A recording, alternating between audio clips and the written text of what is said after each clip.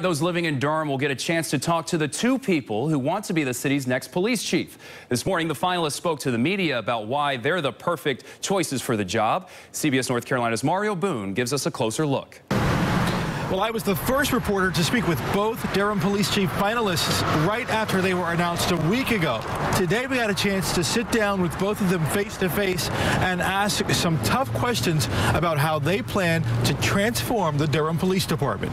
The question and answer session with Major Mike Smathers from Charlotte-Mecklenburg Police and Deputy Chief Saralyn Davis with Atlanta Police lasted nearly 45 minutes.